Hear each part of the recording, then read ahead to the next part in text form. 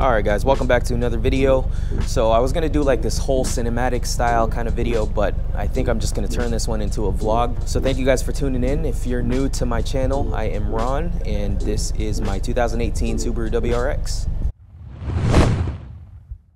It's been a couple months since I started making YouTube videos, and I've filmed a couple installs here and there, but I just realized that I don't have any sound clips or any exhaust videos. My setup, if you're not aware, this is the Perrin quad-tip Catback. It's resonated and it's paired with the Grimmspeed Cata J pipe. It's arguably one of the quietest setups out there. It's just nice and subtle, sometimes too quiet. So I wanted to kind of demonstrate that for you guys by doing some exterior sound clips and as well as what I hear from the cabin.